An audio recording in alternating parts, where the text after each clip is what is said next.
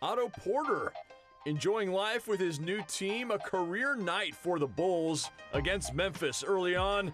The turnover and Otto Porter all alone at the other end.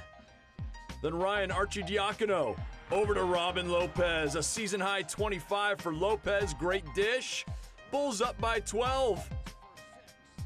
Into the second. Memphis takes the lead. DeLon Wright. First the crossover and then the finish. Then it's Jonas Valanciunas over to Jaren Jackson Jr. for three. JJJ, 1, 2, 3. Memphis, 54-49. But Otto Porter kept finding his spots. The three in the corner. Then on the fast break, nobody slows him down. Otto Porter went 16 of 20 from the field. Career high 37 points. The Bulls win it 122-110.